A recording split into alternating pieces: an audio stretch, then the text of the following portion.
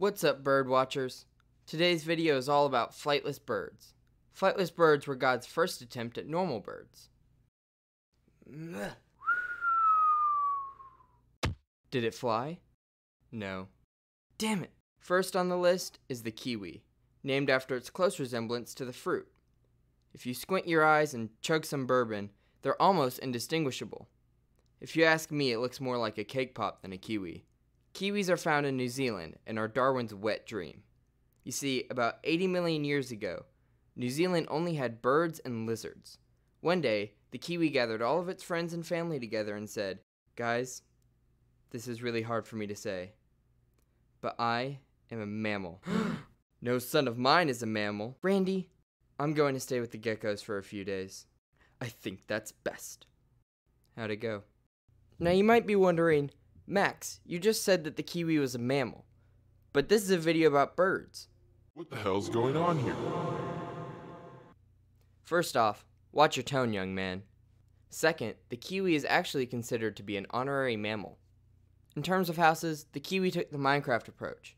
Just dug a hole in the ground and was like, yes, quite cozy. Now I know what you're thinking. Why are their beaks so long? Their beaks are so long because they use them to dig into dirt and logs. Fun fact about the kiwi, their eggs are about 20% the size of their body when laid. To put that into perspective, that's like a human giving birth to a 2-year-old. God, that image is disturbing.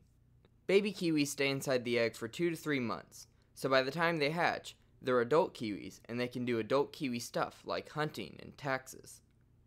Next on the list is the ostrich. The ostrich is native to Africa and they typically live in prides.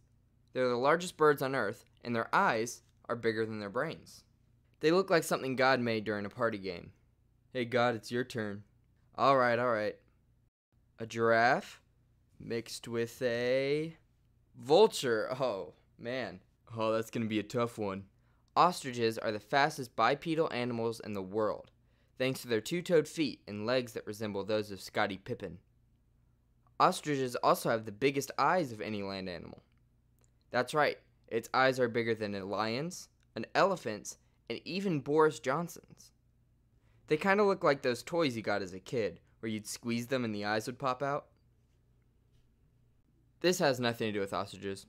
I just can't get this image out of my head. Next on the list is the emu.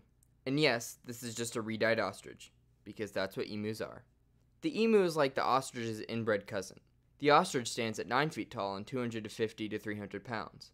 While the emu stands at 6 feet tall and 80 to 130 pounds. The ostrich's neck is 3 feet long, while the emu's is 1 foot long. The ostrich can run 45 miles per hour, while the emu can only run 30. If the ostrich is YouTube, the emu is Vimeo. However, the emu does have some redeeming qualities. For one, it has 3 toes instead of 2. Another is that the dad takes care of the eggs instead of the mom. And during this, the dad doesn't eat anything.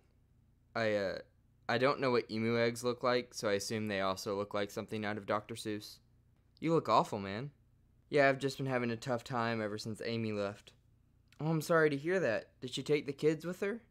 No, she left them. All 50 of them. I woke up one day and poof, she's gone.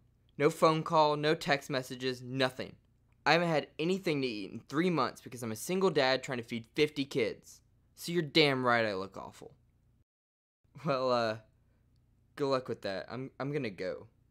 Fun fact, emus eat rocks to help with digestion, whereas I eat rocks because the voices in my head tell me to.